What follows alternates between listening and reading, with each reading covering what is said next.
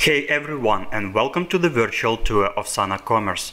In this video tutorial I will demonstrate you File Manager that is used to perform operations with files and folders on the web server.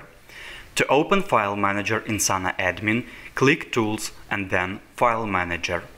This tool is used to manage files and folders on the web server. Well, here you can create folders and upload different files, like images, documents and others. Any uploaded files can be used for your web store content. You can also move any folders and files within File Manager simply by dragging and dropping them. To manage files and folders, use the toolbar and the context menu.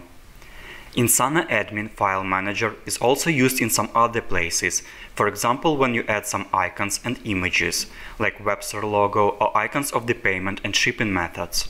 When you manage the content of any web page in Sana Admin, you can also use File Manager to add images or any other files to the page content.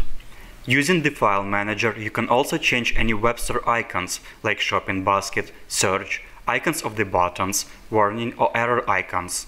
If you open the File Manager, you can see that all icons that are used in the web store interface are stored in the Icons folder. If you want to change any icon of the web store interface, you can create a new icon with the same name and file extension and replace the original one in the Icons folder. It is also recommended to create a new icon of the same size as the original one, not to break the design.